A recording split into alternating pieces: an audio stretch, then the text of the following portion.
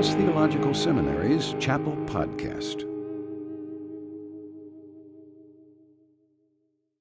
Would you welcome someone who needs no further introduction, our Chancellor, Chuck Swindoll.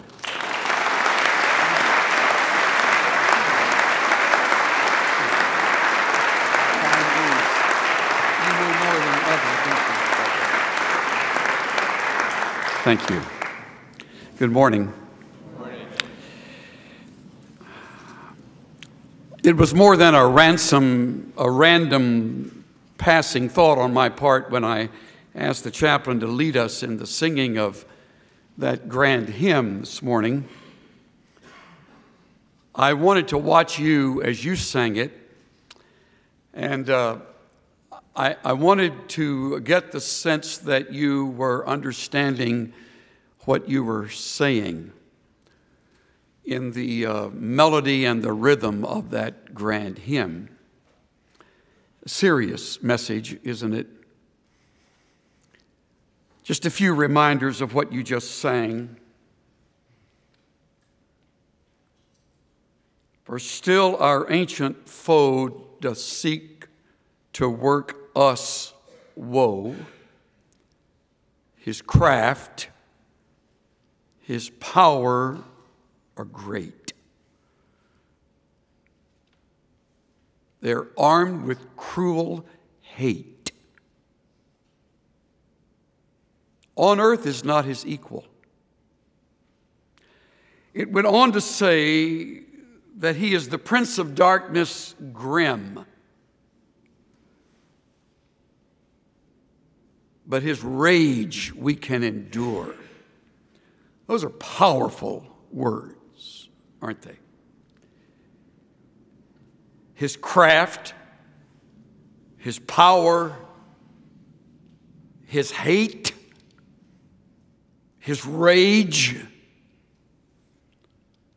and you and I are the target. I realize that this is a high water mark for some of you sitting in this chapel today, and I rejoice with you. Sincerely, I do.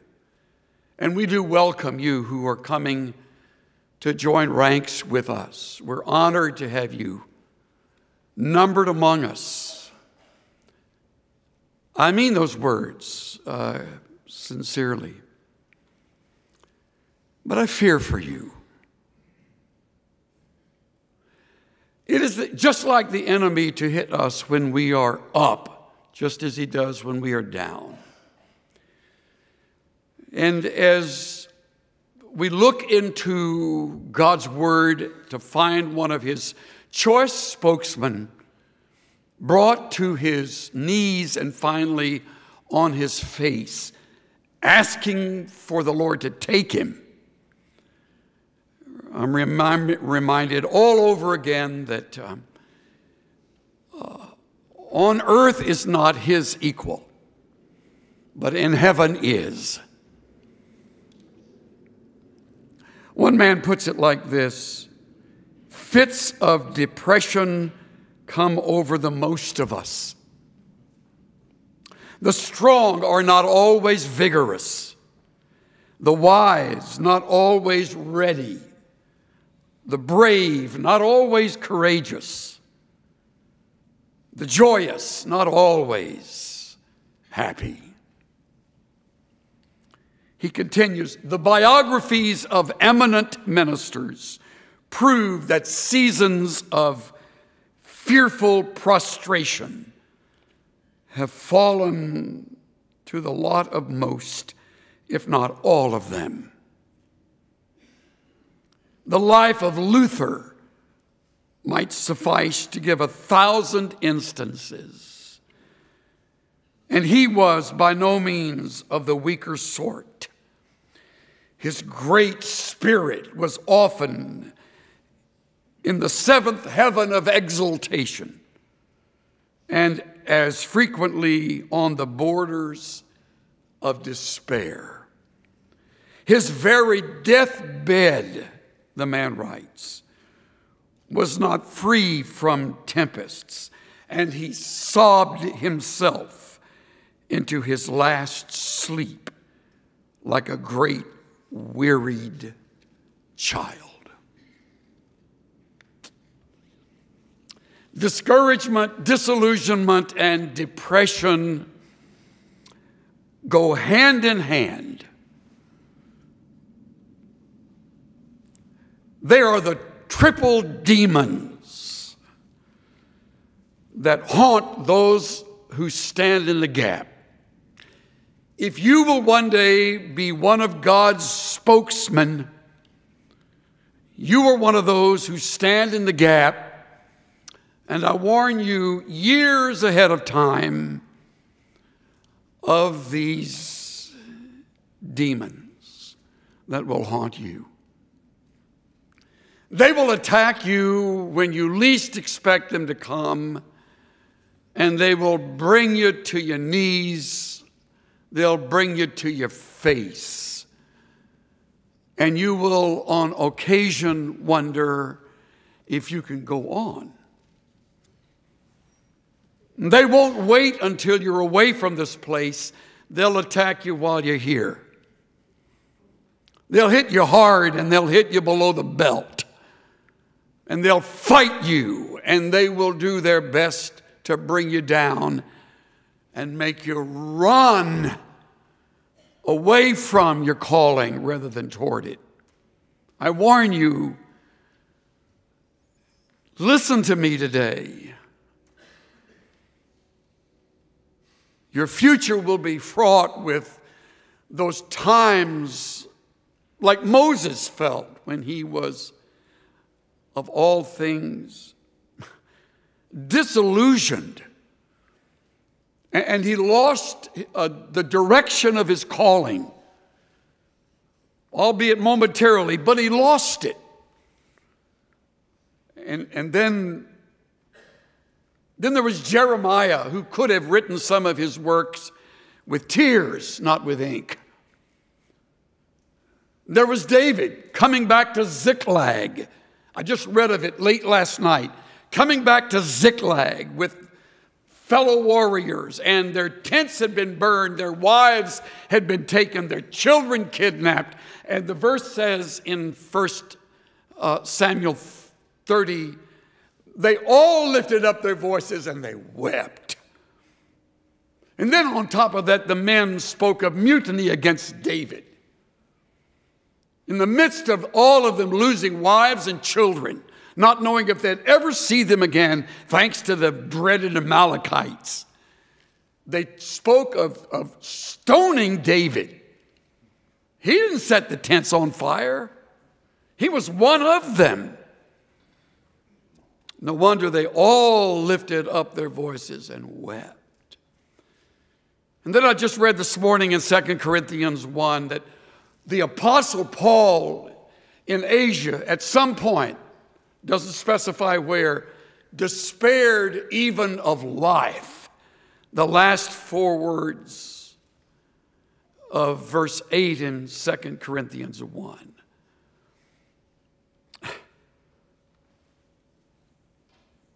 And I didn't even mention John the Baptizer, who, when he was incarcerated, wondered if this really is the true Messiah. Could this really be the one that we were, the one I baptized, really the one? Disillusioned, discouraged, depressed. There they are again. Did you hear those names? Luther, Moses, Jeremiah, David, Paul. Spurgeon reserves an entire chapter of his lectures to my students. Chapter 11, 11 and a half pages in my volume, and they're worn thin with wear. I've read them over and over again. He reserves that chapter to what he calls the minister's fainting fits and admits to it. Freely and openly and vulnerably says that he is given to melancholy. Spurgeon. Another great name, and I could name others right down the line.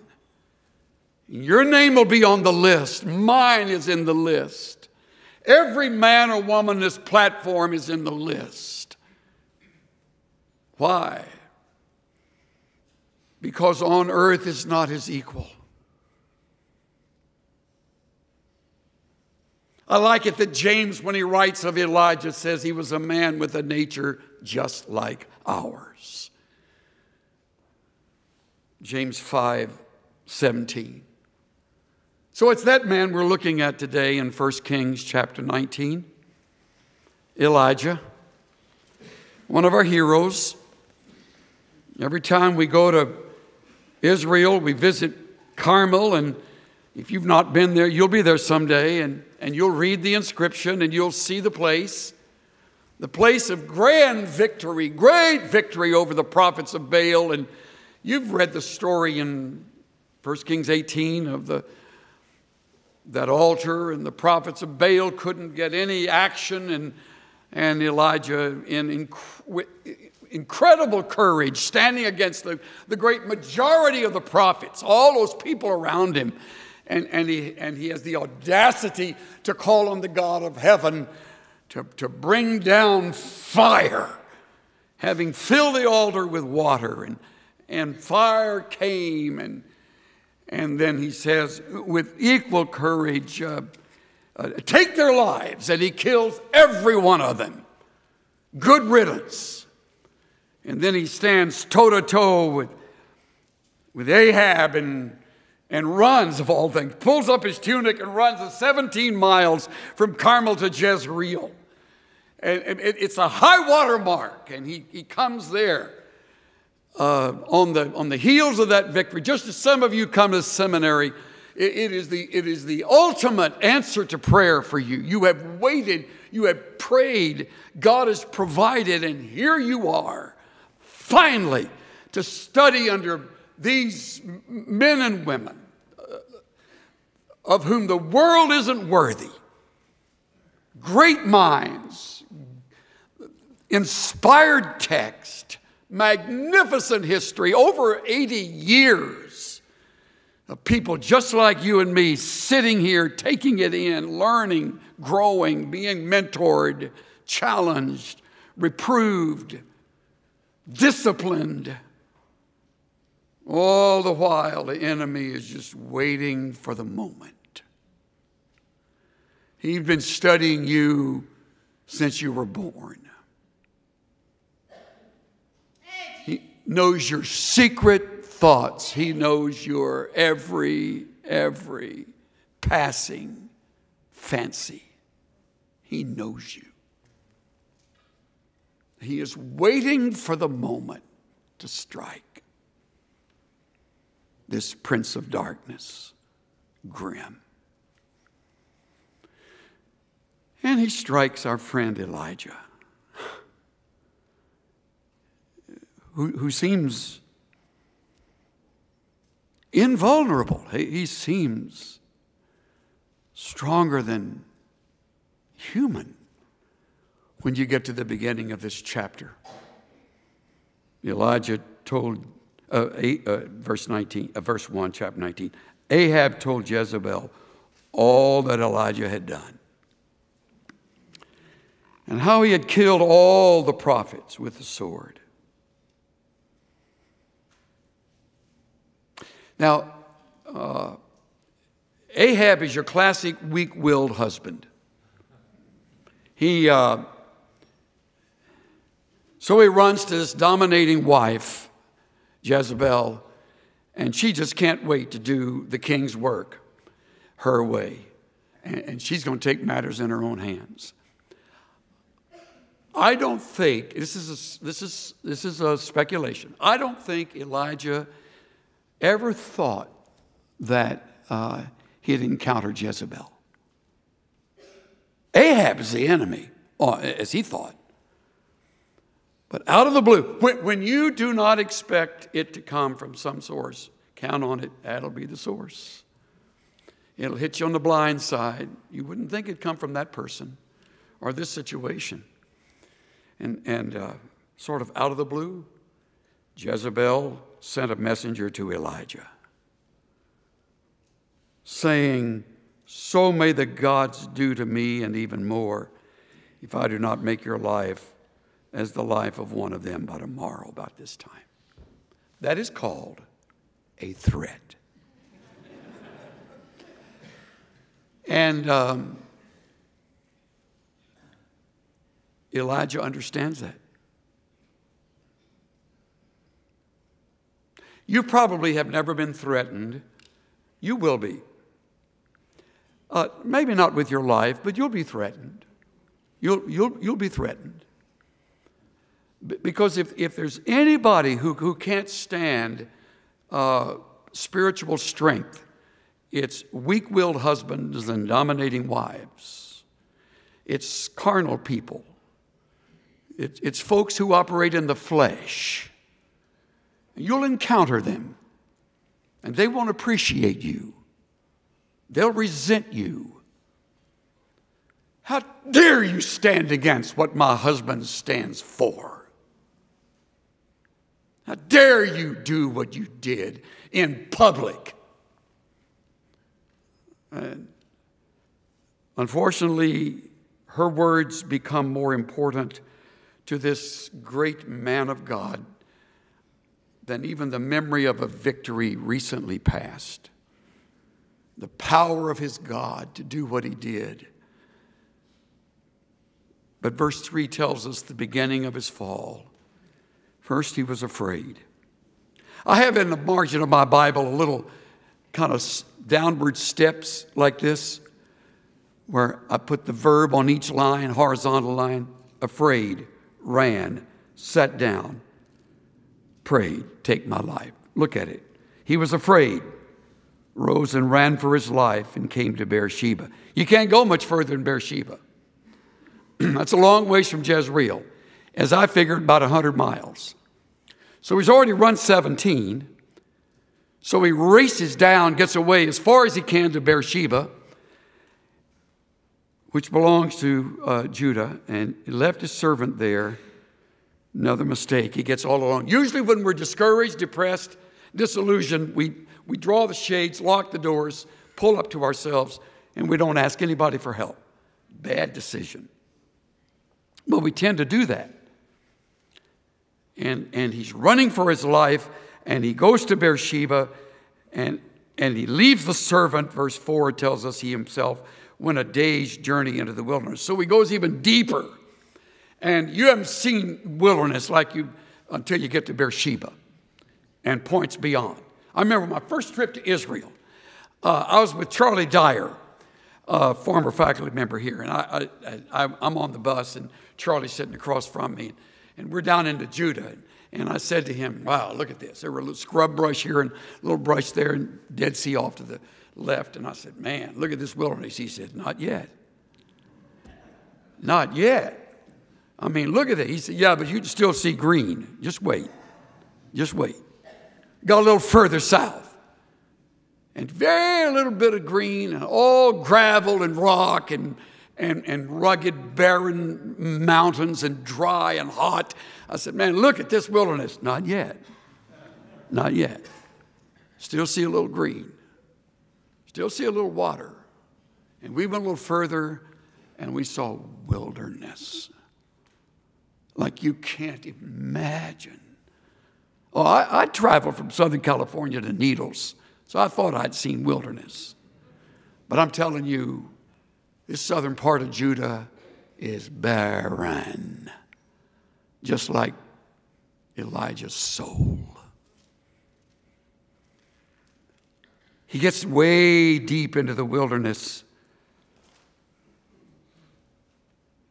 and he sat down under a broom tree, a juniper tree, and he requested for himself that he might die. You know who this is?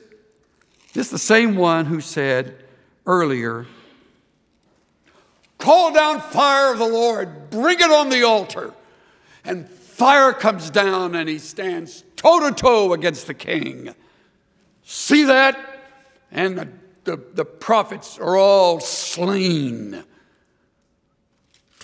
Now he's the same guy saying, take my life. Right now, you can't imagine having a thought like, maybe some of you can. Let me be a little more accurate here. Maybe some of you have been there. There have been a few times in my life when I've thought that. Thankfully, not many. Some struggle with it a lot. They really do. Some of your parishioners will.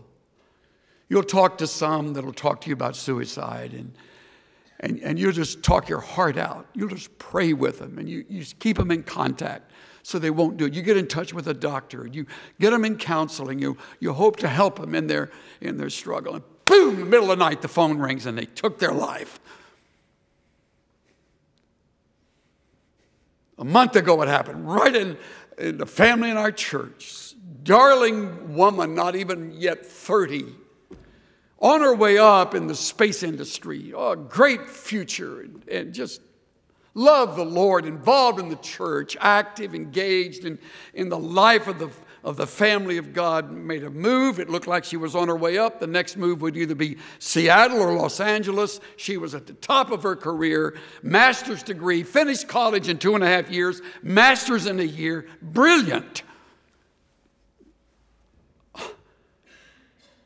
Took more pills than I could describe, and finally with a 9mm blew her brains out. And I held that mother and that father in my arms at their kitchen. And I told them, I can't imagine what that would be like to go what they're going through. Somehow in the midst of it, the demons won. And she succumbed. Listen to me today. You need all the truth from the Word of God that you can pack into your brain. You need to give yourself wholly to this time you have here. Take your time. Let it sink in. Take it in. Don't get cynical. Don't get smart. Stay humble. Stay submissive. Listen. This is a lifeline place. This is your life. You'll never be back here again. This is your moment. Elijah has nobody around him. You're surrounded by them. You've got them by the hundreds around you. And take advantage of it. Just learn to pray, learn to trust, learn to wait on him. Lean hard, not on your own understanding. Learn what it is to release your own will to his. And let the wonder in. Let the magnificence of theology take over. Let the truth lodge deeply in your life. Learn to relate to others in this process of becoming wholly a woman of God, a man of God. Let it happen. Because this prince of darkness, grim, is after you. Someday you will be alone in a barren place, and the one who changes the times and the seasons will determine this will be a time that'll be hard and the season will be barren. And the enemy will hit you with both barrels. I know what I'm talking about. And it'll come from sources you would never have expected.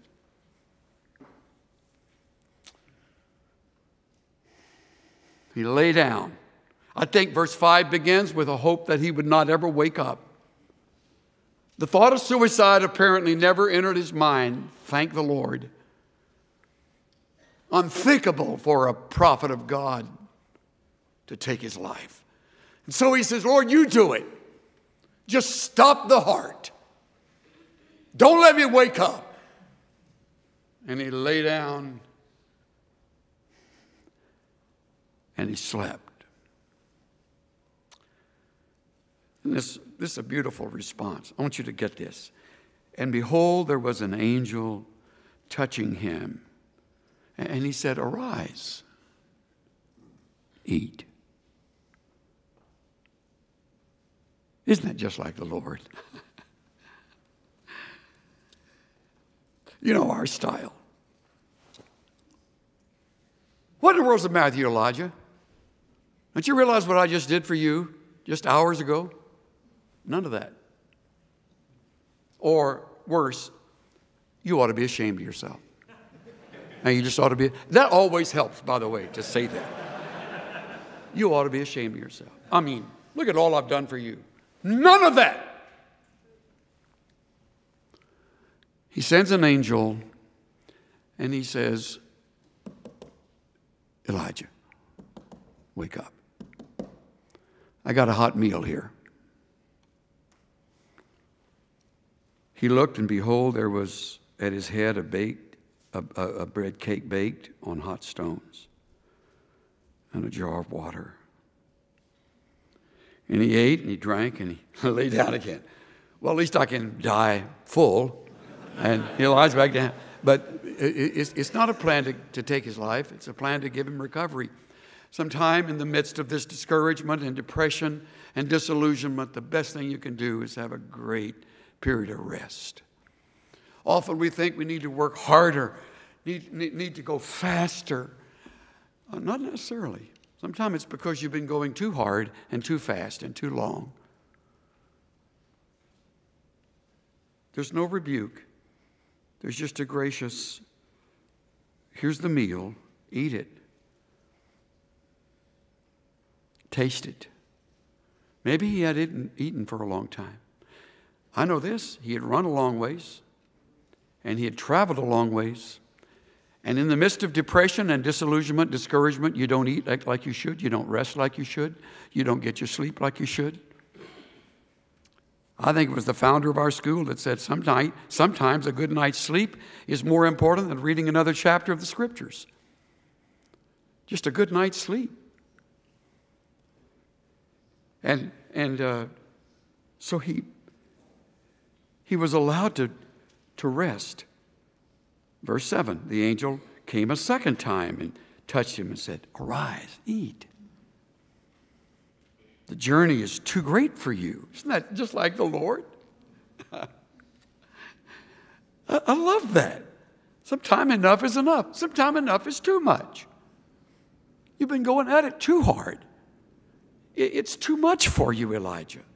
By the way, I must warn you, the enemy knows that your most vulnerable moments come often on the heels of a great victory.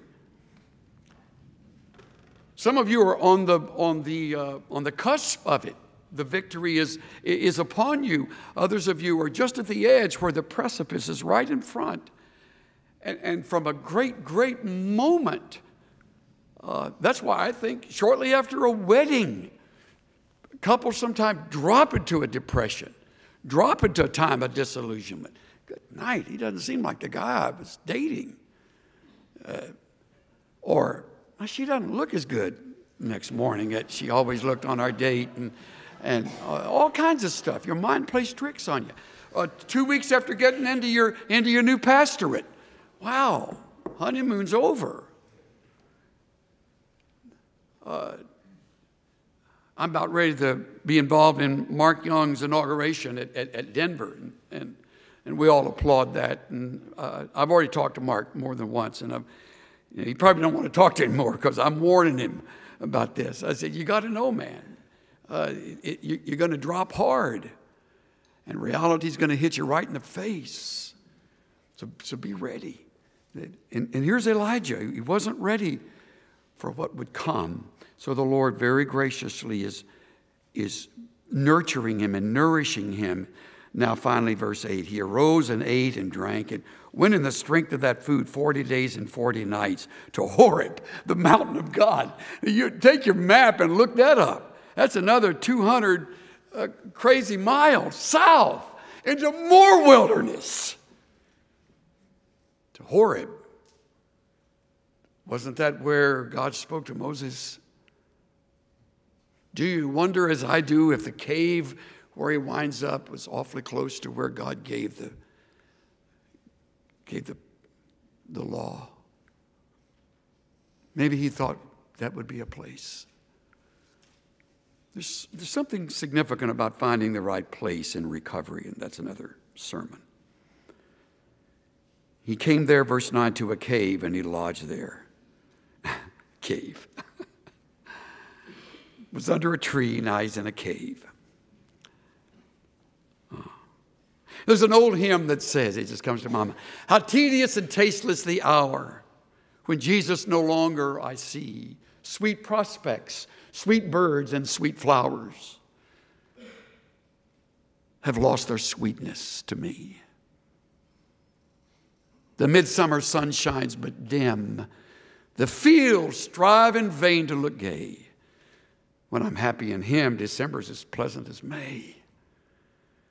But those hours are tedious and tasteless because the times get hard and the seasons get barren. You wind up in a cave. So the word of the Lord came to him and said to him, look at the end of verse 9. What are you doing here, Elijah? And I think those are words of compassion. You know, they weren't rebukes. Like, what in the world are you doing in there? It was, Elijah, what are you doing here? In other words, how could you best spend your time? Now that you've taken the time to rest, now that you've been nourished a little, what are you doing here? And look at his response. He's still low, lower than a whale's belly. He said, I've been very zealous for the Lord, the God of hosts. The sons of Israel have forsaken your covenant, torn down your altars, and killed your prophets with the sword. And I alone am left. Oh, man. This is another step down. This is called the reprehensible self-pity. Oh, woe is me. Time to eat worms. I'm at the bottom. I'm all alone. You're not alone, but you feel alone. That's an attack from the enemy. The enemy wants you to think you're alone. He wants you to think you're the only one in that region that's speaking of Christ. You're not. He wants you to think you're the only witness. You're not. He wants you to think if you don't leave school early and get out there and evangelize, the whole world's going to go to hell in a handbasket. No, it won't. You need time here. You need years here. You need more years than you're required to be here. How's that for an encouraging thought? You need this place. This is a refuge. This is a place, a harbor. This is a place where your ship is docked. It's getting supplied because you're going to be out there and those storms are wild.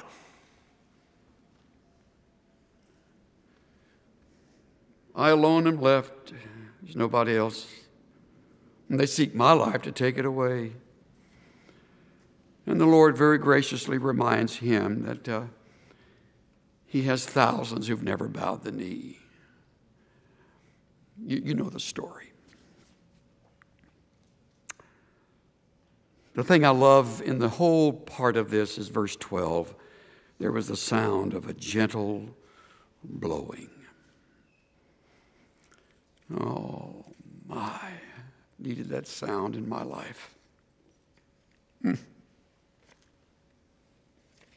A gentle blowing. The presence of the living God.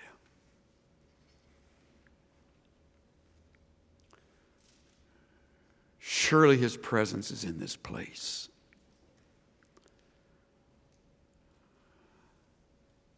Feel the brush of angel wings. See glory on each face.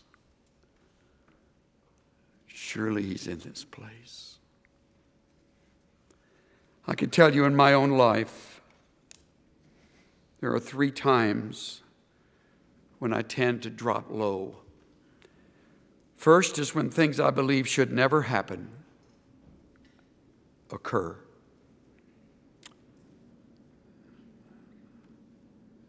Fine, godly young person you visit with in the hospital, you work with the family, you care for them, he dies.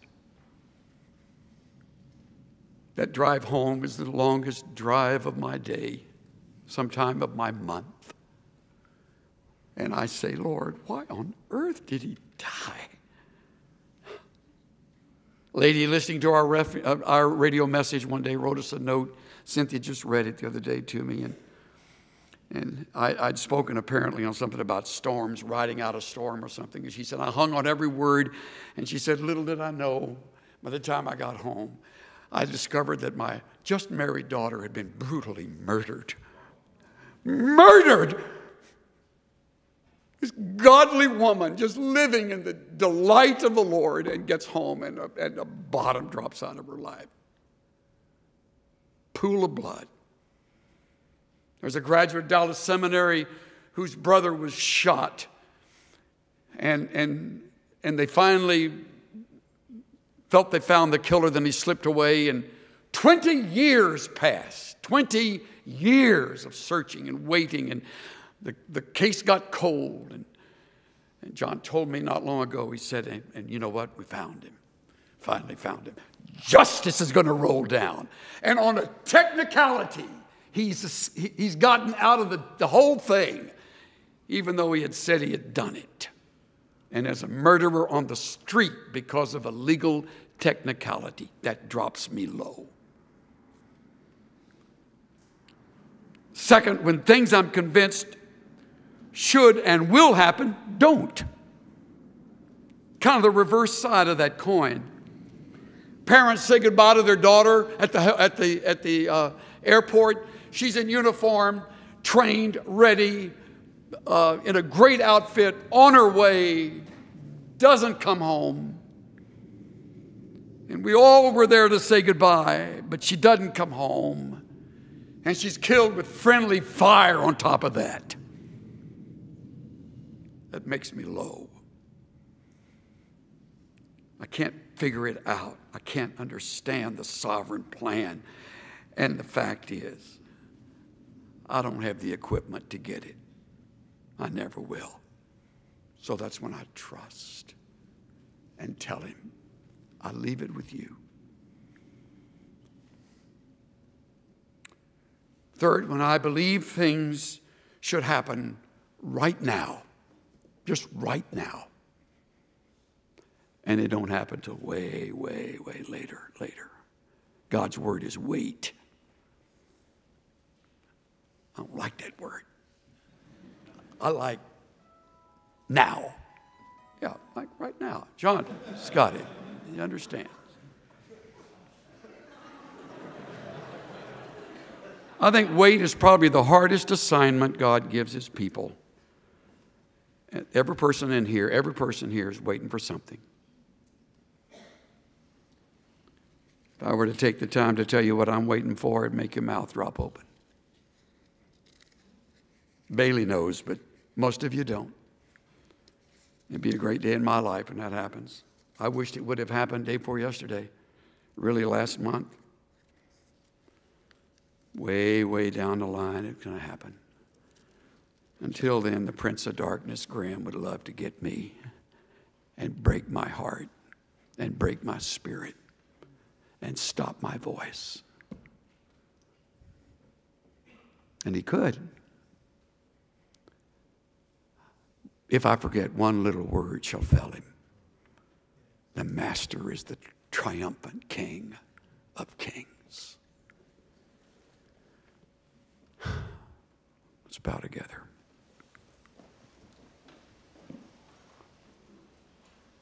Thank you, Father, that you are the mighty God, the everlasting, the Father of eternity, that your Son is the Prince of Peace. Always, always more powerful than the Prince of Darkness, grim. Thank you for your presence that fills this place. Thank you for the ministering work of those angels who, in cooperation with the Holy Spirit, moves among us invisibly and invincibly.